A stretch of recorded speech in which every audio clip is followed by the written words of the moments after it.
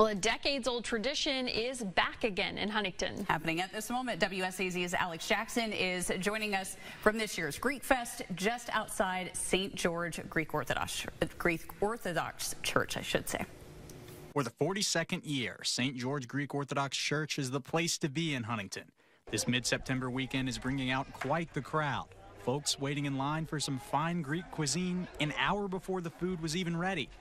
So the chicken pita or the chicken gyro is probably all that I would venture to try. And well, baklava, I like that too. But I've tried just about everything up top. I haven't been downstairs before. I think we're going to hit there this time, get some pita and hummus, which I'm excited about that.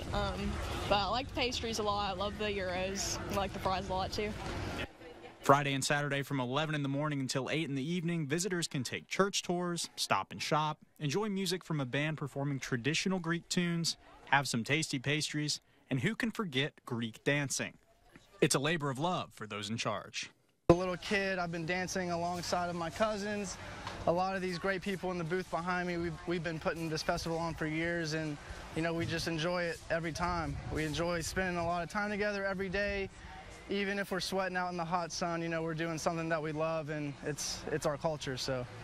Konstantin Sfingos made the trip from Louisiana just in hopes to spread some of that Greek culture to the Huntington locals and be with his family.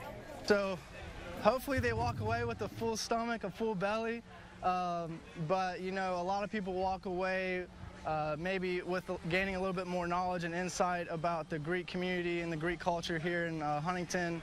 Alex Jackson, WSAZ, Huntington. So if you're wanting to attend Greek Fest, they've got some traditional Greek dancing that'll be going on, just a few minutes from now. 6 o'clock is when that all begins tonight, and then they've got it going on tomorrow, too.